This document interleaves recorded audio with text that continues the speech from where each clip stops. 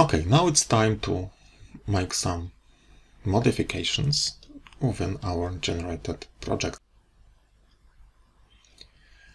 Our goal would be to put some, let's say, code to process the external interrupt callbacks related to all three buttons.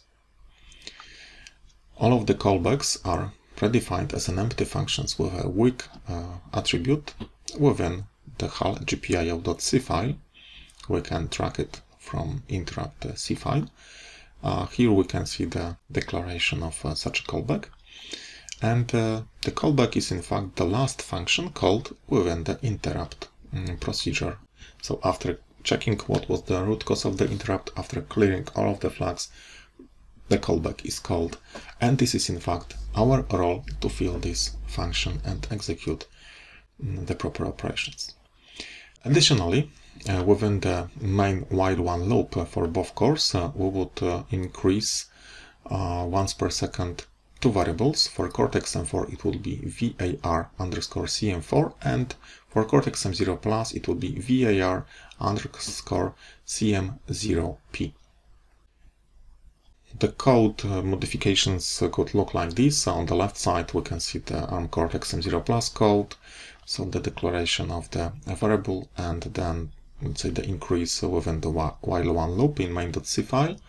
And the same story is on the right side for Cortex M4 devices. So the variable declaration within the user code begin private variable section in main.c file, and then within the main function within while loop increasing the variable and waiting 1 second. The implementation of the callbacks on the left side, again ARM Cortex M0 Plus code. So at the beginning we will check what was the root cause, which button has been pressed, and then we will change the state of the LED, which is assigned to the same core, and the same story on the right side for Cortex M4. Please have a look on the left side. We've got the Project Explorer, which contains two projects. One for Cortex M0 Plus, CM0 Plus, and the second one for ARM Cortex M4, which is marked CM4. So it is done only by adding the proper suffix at the end of the project name. And what is worth to be done is to select this link with editor field. And now if I would open from the core main.c files from both projects, and I can switch between them, I can see immediately from which project this file is coming from. Okay, so now we are ready to perform some coding. I would start from Cortex M4 code preparation. Let's just have a look what is inside the generated project. We can see the standard initialization of the HAL structures, then the clock configuration and used peripherals, in this case only GPIOs.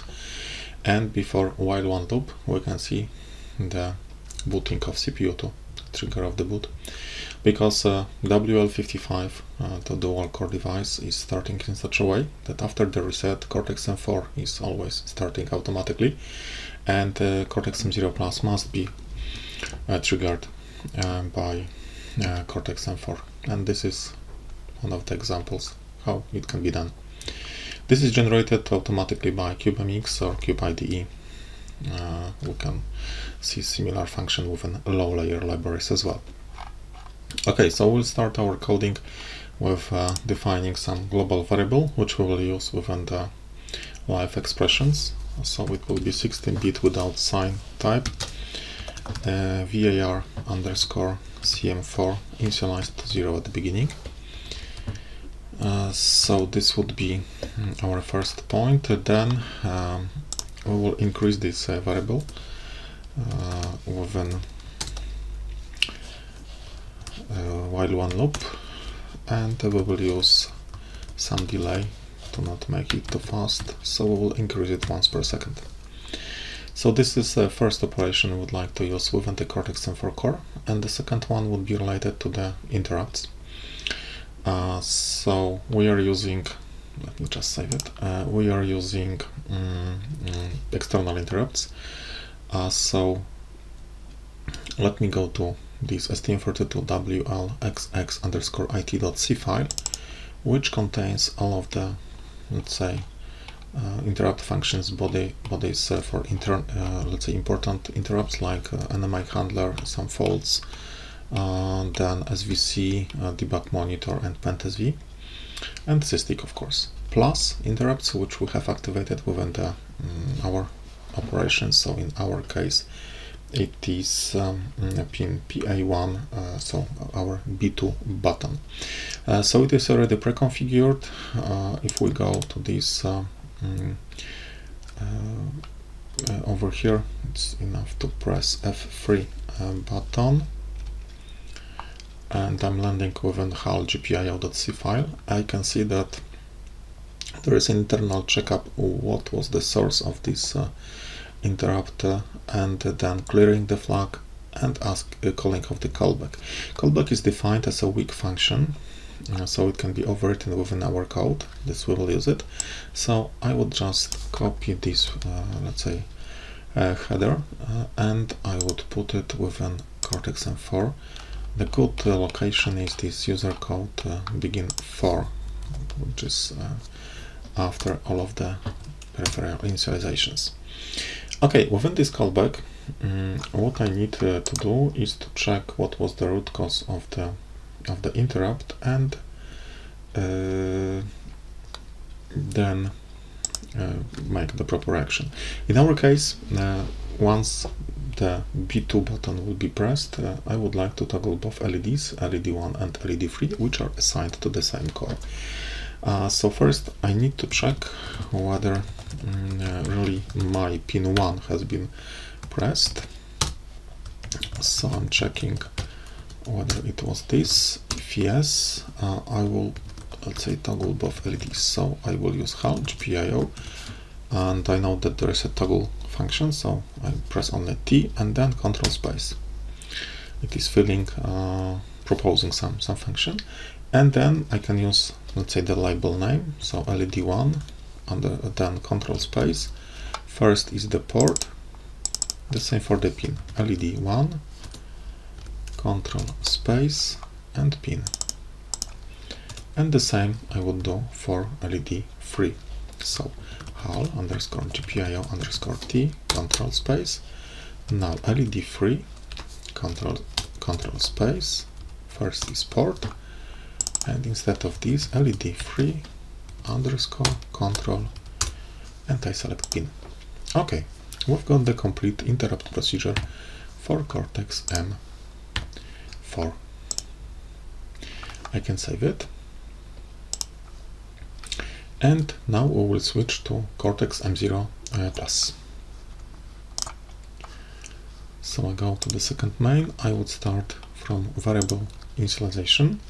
So again, 16-bit value without sign, var underscore cm0p, and we'll initialize it with 0. And within, let's say, main function, I can see that there is only initialization of the functions. And then we've got, let's say, directly this while one loop. Within while one loop, we will just increase this variable, and like in a Cortex M4, we'll do it once per second. That's it. And we need to implement as well the callbacks for interrupts. So it will be exactly the same callback structure, and in this case we've got two buttons, so B1 and B3. B1 is connected to PA0 and B3 is connected to PC6, and both will perform LED2 toggling. LED2 is connected to PB9. So again, I would check whether any of my two pins are, say, activated, and if yes, I would toggle LED 2 in this case. First is port, second one is pin,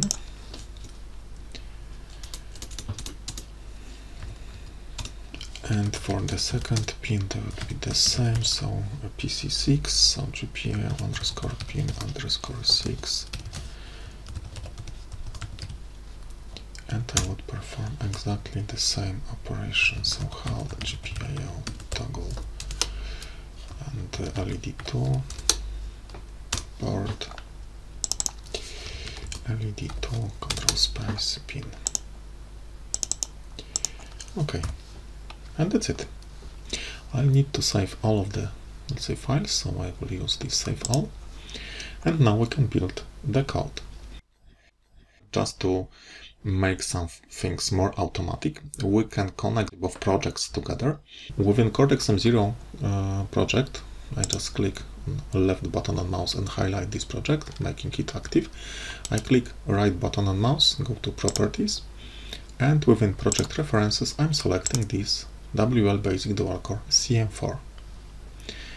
I press apply and close, and now if I press the build the hammer to build the projects, the first one to be built would be Cortex-M4, and the second one Cortex-M0 Plus.